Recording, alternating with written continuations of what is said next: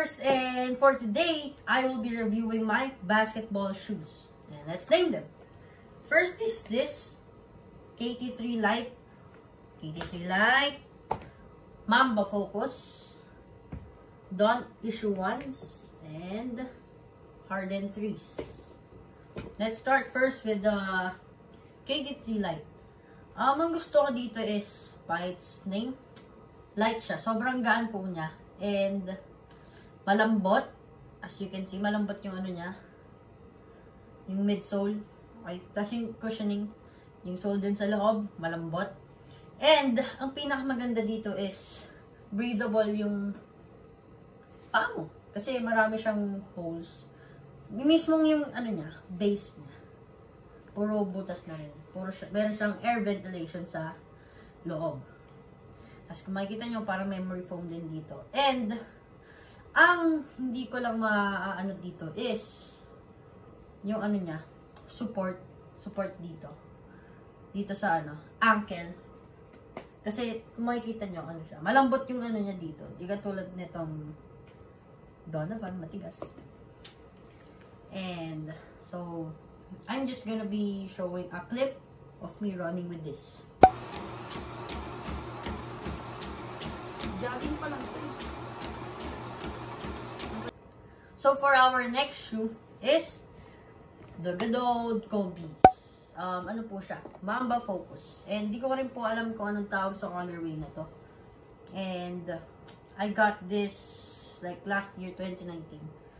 And i-review natin. Ang maganda po dito, magaan po siya. Like, para siyang ano, parang alang mga slippers or sliders na magaan.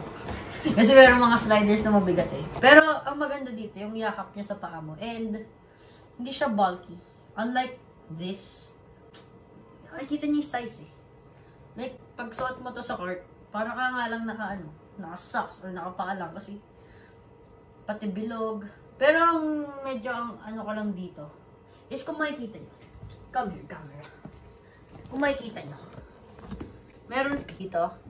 Kung makikita nyo ba? Parang meron siyang patusok. Which is, minsan, masakit sa paa. Dito siya. Dito yung tusok niya sa side ng paa nyo.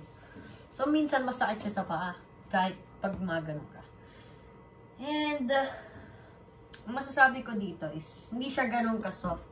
Kasi yung mga Nike shoe, zoom, malambot. Pero tinan nyo yung zoom. Kung makikita nyo, may square lang siya dito. So, yun lang yung zoom. Hindi ko alam kung yun lang ba yung zoom.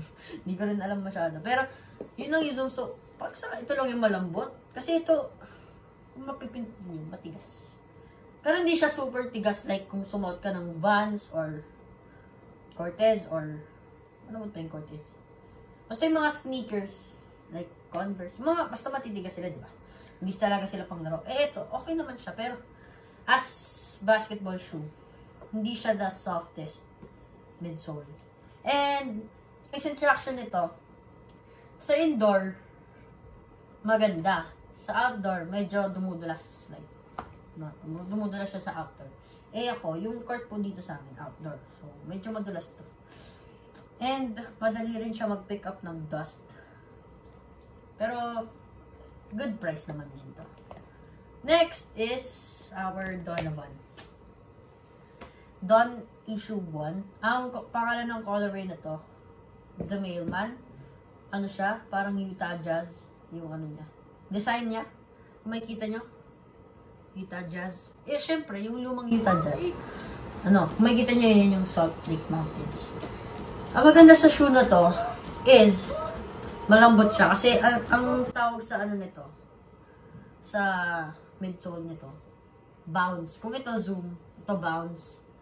Ano siya? Mas parang, nasabi sa akin nung guy dun sa store, yung bounce talaga, made for basketball. Kasi yung boost, tulad nito. Ito makikita nyo, boost po siya, di ba? Ito. Mga nakalagay sa Yeezys and stuff. Yung boost, parang tinry lang daw po nila sa basketball shoe yun. And gumanda. Pero yung boost, made talaga siya for comfort lang pang lakad. Di siya pang sports. Di katulad nitong bounce. Ito, nafe-feel ko po ito kasi dito. Masasabi ko po eh. pag tumatakbo po ako dito, parang yung pa ako, bumabaon lang.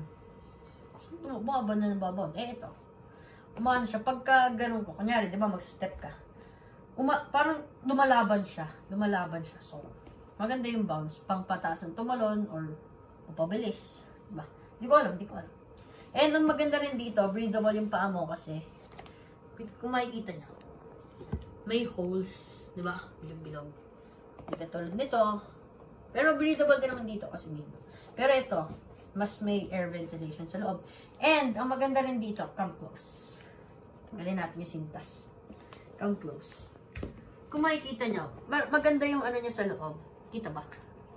Maganda yung parang marami siyang like pillows around the foot. Para kumalambot yung paa mo, gumagalaw-galaw na konti. Pero maganda. Ang maganda rin dito yung cushioning. Malambot talaga siya. And yung fit niya, yakap sa paa. One thing na, hindi naman pangit. Like, ang nakakaano dito. Ang bulky ng ano niya, kung makikita nyo. Makikita nyo ba? Parang, yung midsole, parang, ang taba. Unlike this, diba? Yung, diba sabi ko, parang nakapa-large stuff. Kasi tinan nyo naman, ang slim. Tulad nito. Diba? Basic lang siya. Ito. Itong Dawn Issue 1. Diba parang ang taba niya. So, pag tumatakbo ako, gumagano yung pa ako. Boom! Boom! Unlike this, straight lang, diba? Ito. And, ano maganda rin dito? Di ko alam kung maganda or not. Minsan hindi maganda, minsan maganda. Kasi look, kung makikita niya, kita ba sa camera? Flat siya. Maganda siya. Like, kung magbabalance ka, kunyari, mag 1 foot ka. Kaya mo balance. Pero, kung magla-laterals ka, once na naganyan yung paa mo, look, once na naganyan yung paa mo, tutuloy na siya. Hindi, unlike, na-try ka na rin yung mga Kyries. Maganda yung Kyrie, kasi yung Kyrie, medyo round yung ano niya. So, pag gumanong ka, roll lang yung paa mo. Yan. And this is one of my favorite shoes. Kasi maganda yung performance niya sa basketball. Kasi yun nga, yung bounce and yung lambot and yung air ventilation. Traction-wise, pretty good. Ito ang recent kong nagagamit sa basketball. Hindi ko na rin po siya masyadong nalinis. Sorry kung madumi. Hindi ko na masyadong papakita pangit. Ayun, madumi na. Pero ang maganda dito sa sapatos na to, yung design. Nagkamali po ako na ginamit ko to kasi. Ginagamit ko po to. Habang ginagamit ko to, yung pa ako hindi makahinga. Hindi po siya makahinga kasi tinan nyo naman. Papakita ko ulit, camera. Wala siyang air ventilation. It's pure flat. Walang air ventilation. Ultimo pati yung tongue niya. Walang air ventilation. So, ang init ng pa ako habang in-game. Hindi ko nararamdaman yung pa ako, promise. And, that's bad.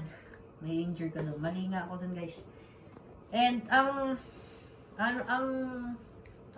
tip ko lang dito, lalo na, ang pangalan pala ng ano na to, ng colorway na to, I'm a star. Yata, hindi ko rin masyado alam. Napili ko lang to. Oh, maganda ako eh. Ano siya?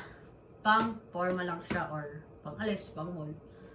Ay, kahit pag man nararamdaman ko yung paa ko sumasakit eh. Dahil, yun nga, hindi nga makahinga. Unlike ibang sneakers, may air ventilation pa rin. Like, yung Air Force. Wait lang guys.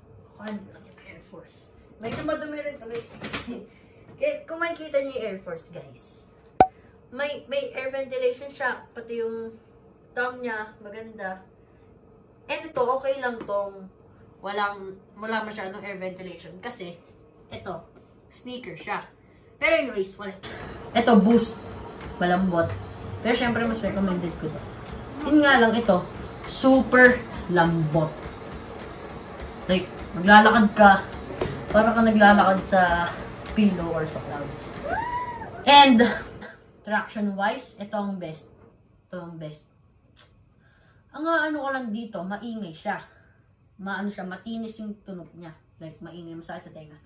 Pero, sobrang ganda ng traction niya. Kasi look guys, kung makikita niya yung pattern, aray ko, yung pattern, pag nag-laterals ka dito, merong, basta iba't ibang klaseng, merong zigzag papunta dito, merong zigzag papunta doon. Tulad nito, iba rin dito.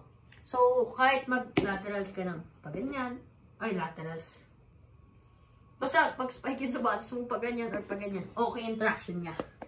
Unlike, ano ba yun? Saan yun? Hindi dito. Ito guys, itong Kobe. Ito pala yun. Kung makikita nyo, sa shoe, parehas lang yung ano niya, direction nung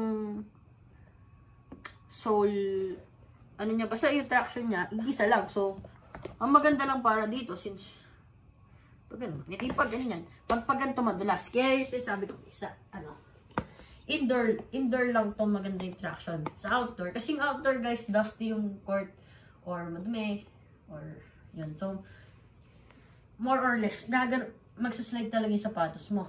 Eh, yung indoor, malinis, maganda yung, malagkit, hindi naman malagkit. Didikit talaga yung basketball shoes sa indoor. So, kaya, maganda talaga to sa indoor. Ikaw alam.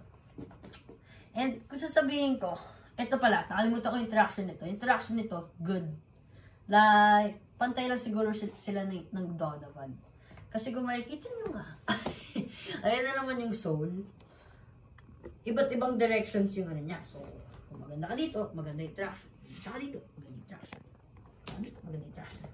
And, ang maganda rin dito. Ano pangalan nito?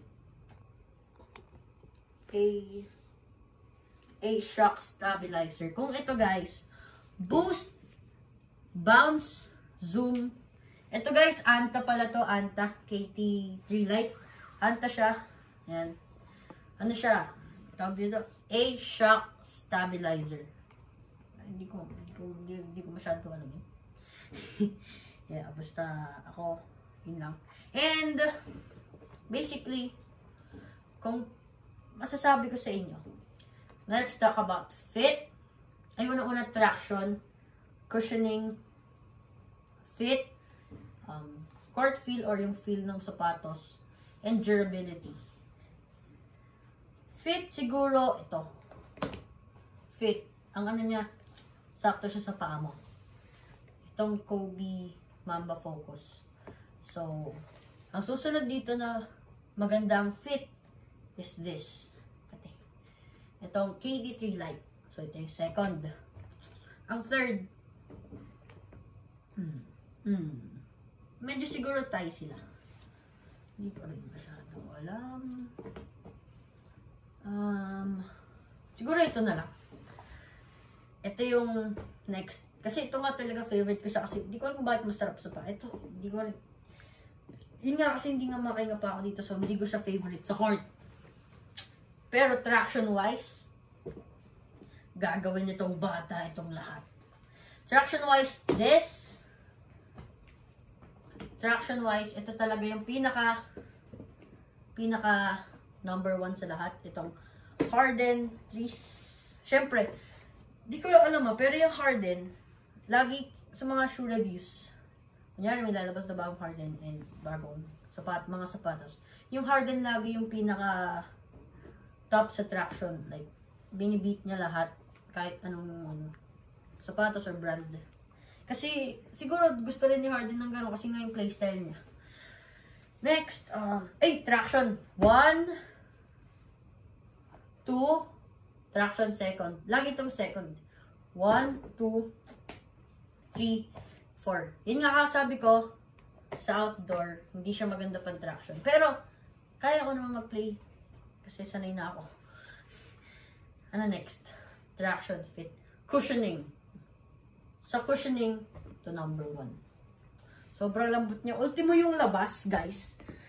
Lapit. Okay. Kung makikita nyo, guys, pati sa labas, malambot siya.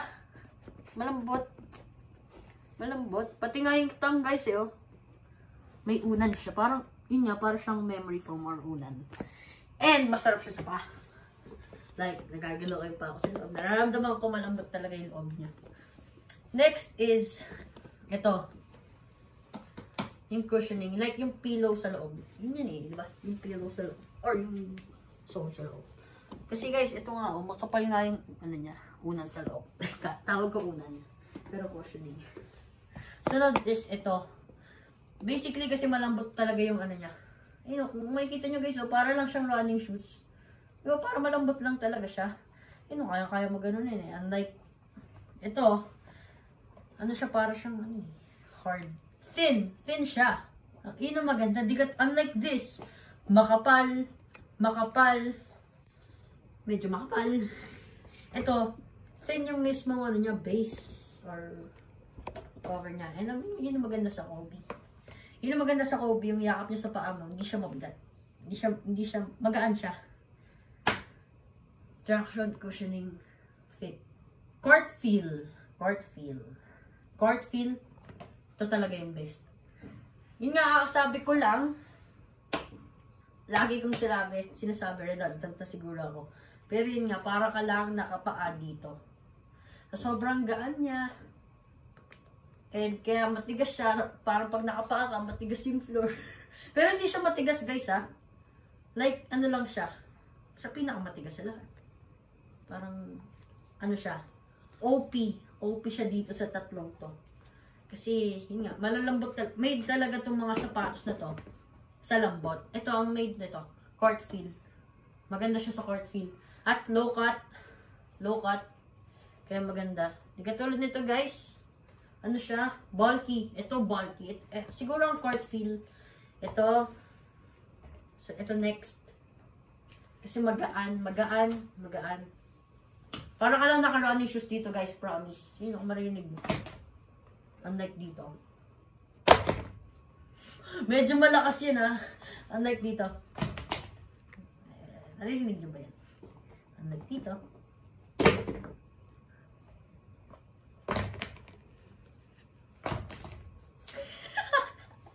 Ang corny ganun, medyo hindi ako nito. Pero rinig ko yan guys, mabigat. Ito talaga magaan. Durability. Siguro ito. Matagal ko na po itong ginagamit. And ito, ayoko pakita sa inyo ito guys, pero medyo natatapis-tapis na. See that? See that? Medyo natatapis na yung ano niya, skin. Pero okay lang yan. Wag na natin lakihan. Wag na natin lakihan. Durability. Siguro ito nga. Kasi ito nga yung pinakamatagal na sa akin. Yan. Ito siguro hindi ko trust to masyado ng durability. Kasi nga, medyo malambot yung ano niya. Manipis siya eh. Yung tongue niya guys, oh. Wala siyang tongue. Naka-stitch na siya sa mismong shoe. Hindi katulad nito, may tang o nakikita nyo pa ilalim na ano ito. Ito nakastick talaga sa shoe. Ano pa? Traction, cushioning, court feel, durability. Nakalimutan pa ba ako? May isa pa eh. Minimarize ko itong limang to eh. Okay. So, naalala ko na yung, yung last, stability. Like, yung flat niya talaga sa ground. Ito nga, itong Dawn Issue 1, stability. Kasi, flat, hindi ka matutumba dito. Sunod is ito, magaan. So, ito pala yung pinakamabigat. Ito, mabigat. Ito pagbuhat ko, magaan pala siya. Kaya kanina mabigat, kasi dalawa siguro. So, ito. Oops. Ito po yung next na next na sa stability. Next is ito. Like, that. Pero ang ayaw ko kasi dito guys, yung paa mo bumabakon sa loob. So, kunyari, mag-stand ka in one leg. Tapos yung, kunyari, ma-off balance ka ng konti, gaganyan pa mo, diba guys? Babaon talaga sa loob hanggat sa matumba ka na, pero yung sunod doon pa rin. Tsaka na natutunog. So, feeling ko ito. Kasi ito yung base niya.